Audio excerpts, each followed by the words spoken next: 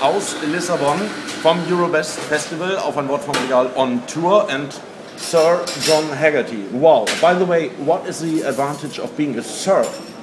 It has enormous advantages when I'm booking restaurants. Why? Because I always get a table. That's great.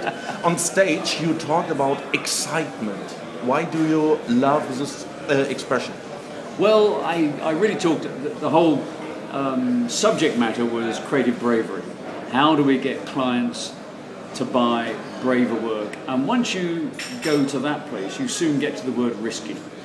You know, and if you look at business books, go to Amazon and look up risk and business books. You find loads and loads of books where people are telling business people they've got to adopt risk. They've got to, you know, risk is the way forward, and you can't be, you know.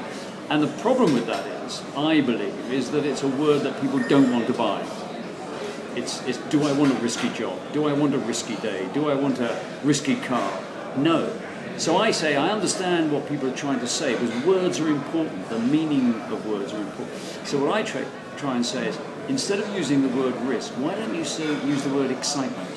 So when I'm selling a client a piece of work, instead of saying, this is a risky piece of work but you've got to buy it, they're immediately going, oh, no, no, no, no. If I say to them, this is an exciting piece of work, you've got to buy it. Oh, right, okay, I want an exciting life, I want an exciting car, I want an exciting holiday, you know, I'll go with that. You don't like the expression risk management. It was very funny what you said on stage. So, why? Well, because I think it's one of those stupid phrases, isn't it, where somebody says, adopt risk and manage it. Well, risk is risk, you know. You can't manage it. Risk is being out of control, and you just got to hope it's going to come right. And the idea that you can manage it is just stupid. As I said in my talk, it's a bit like those rock bands in the late 60s and early 70s who gave themselves silly names like Led Zeppelin or Curved Air or, you know, Soft Machine. I mean, they knew they were stupid. They just thought they were funny. But people take these things as being serious. So, you know, I was laughing at it. I said, you know, maybe a band called Risk Management might be a good idea. You say it's the most exciting time to be in our industry. Why?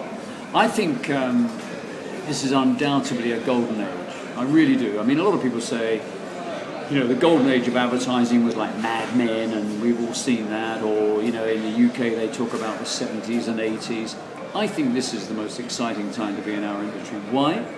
Because the way I can now communicate, the platforms upon which I can communicate, the fact that now creativity is fundamentally important to the future. You know, when I came into the industry, you know, creativity was not seen as important. It was a sort of peripheral, where now people realise that creativity is fundamentally important to the future of our industry.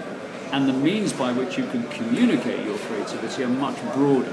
So why is that an exciting time? It must be, surely.